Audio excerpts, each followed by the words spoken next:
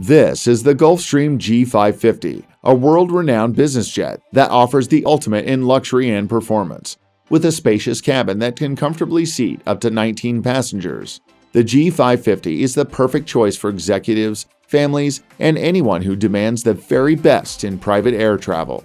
The G550 is equipped with advanced technology and state-of-the-art engineering, allowing it to fly at speeds of up to Mach 0.885 and cover a range of up to 6,750 nautical miles or 12,500 kilometers without stopping. Today, we're going to tell you everything you need to know about the real cost of owning the Gulfstream 550.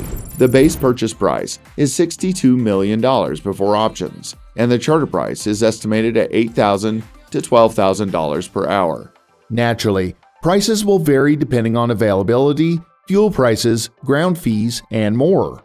There are two expense categories to consider: fixed costs and variable costs. Fixed costs are those that you pay no matter what.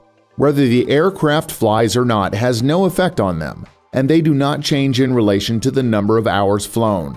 There are 5 criteria that have been identified as the biggest contributors to the annual fixed cost of operation. The first is crew salary. In terms of fixed costs, the crew salary is a significant one, because whether the aircraft is flying or not, the crew will need to be paid their salaries. This will vary depending on region and aircraft type, as the cost of labor in certain parts of the world is lower than in others. Additionally, larger aircraft require more crew. Crew salary is estimated at $600,000 to $900,000. The second is crew training. This is a cost that will keep occurring every year, whether your aircraft flies or not. Having well-trained crew members is important, as they're integral to the safe and efficient operation of your aircraft. Crew training is estimated at $100,000 to $130,000. The third is hangar. When it comes to aircraft storage, there are 2 options: hangar or tie down. In most cases, owners are not going to let their planes sit out in the wind and rain. Therefore, it is a safe assumption that most private aircraft will be stored in hangars when not in use. Hangar is estimated at $100,000 to $120,000. The fourth is insurance. In simple terms, there are 2 essential types of insurance that private planes must have. The first is liability insurance. This provides cover against loss, damage, or injury to third parties, such as passengers, cargo, and baggage. The second is hull insurance. Hull insurance policies are agreed on the value of the aircraft. Therefore, in the event of total loss, insurers will pay the agreed value as opposed to the current market value. These are 2 essential pieces of insurance for private planes. However, owners may also wish to consider aviation hull war insurance and crew insurance. Aviation hull war insurance provides cover for loss of the aircraft due to war, hijacking, confiscation, malicious damage, and other similar risks. This is typically chosen by owners who will be flying into hazardous destinations. Crew insurance allows pilots and crew members to be provided with an enhanced employee benefit package, such as including loss of license cover, personal accident cover, and travel insurance. Insurance is estimated at $60,000 to $90,000. The fifth is management. An aircraft management team provides all the necessary services required to fly the aircraft. For example, sourcing and managing pilots to make sure the aircraft is airworthy are all tasks provided by your aircraft management company. Of course, there is the option of so-called self-management, where the management tasks are left with your pilot in command. However, this option is rarely selected.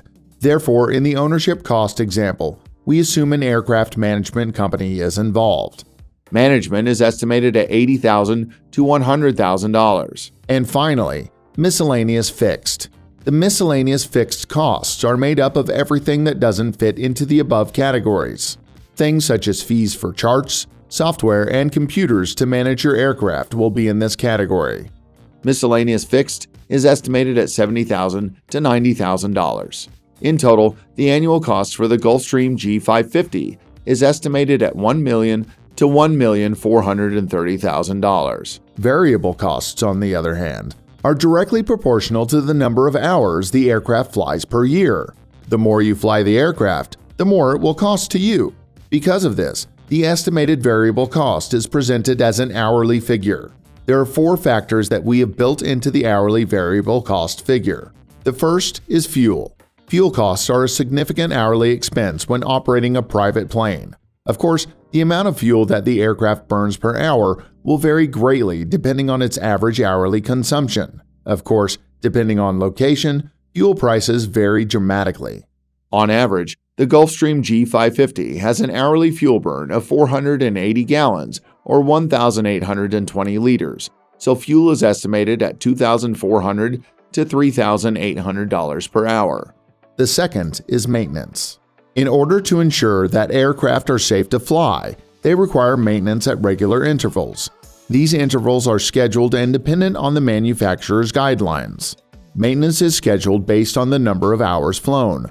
For example, a certain aircraft may need an inspection every 100 hours. Additionally, these maintenance events are in direct relation to the number of hours that the aircraft is flown. Therefore, the more the aircraft flies, the more maintenance it will require. However, this cost also takes into account any unexpected maintenance events. For example, a bird strike or blown tire will introduce an unexpected maintenance check. Maintenance is estimated at $500 to $600. The third is engine overhaul. An engine overhaul is a more serious scheduled event that is essentially the maintenance and inspection of the engine. Again, much like maintenance of the airframe, the more an engine is used, the more wear and tear it will experience. Therefore, the more hours flown, the more often an engine overhaul will need to be performed. Engine overhaul is estimated at $750 to $1,000. The fourth is fees for crew, landing, and handling. Crew fees are those that you need to pay the crew during an extended stay. Additionally, crew fees are highly dependent on the length of stay and the location. For example, crew overnight expenses, such as hotels and food, will cost far more in New York City than in Wichita, Kansas. Secondly, when landing at an airport, aircraft are charged a landing fee, which is usually based on the weight of the aircraft. Therefore, larger aircraft will have greater landing fees than smaller aircraft. Landing fees will vary from airport to airport. For example, if you were to regularly fly out of LaGuardia Airport, New York, the cost of landing fees would be greater than if you regularly flew from Wichita National Airport. And finally, handling fees go hand in hand with landing fees. When on the ground, you will need the aircraft to be parked securely, bags unloaded, and various ground services. Fees for crews, landing, and handling are estimated at $400 to $600. And finally, miscellaneous variables. Miscellaneous variable costs are very similar to the miscellaneous fixed costs. No matter how well you plan and budget, there will always be some unexpected costs involved. Therefore, this budget accounts for the unexpected. Miscellaneous variable is estimated at $150 to $200.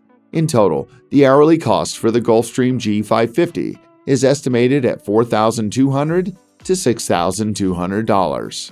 Thank you for staying with us till the end. Here are 2 videos you can watch next. If you enjoyed this video, please make sure to leave a like and subscribe. Thanks for watching.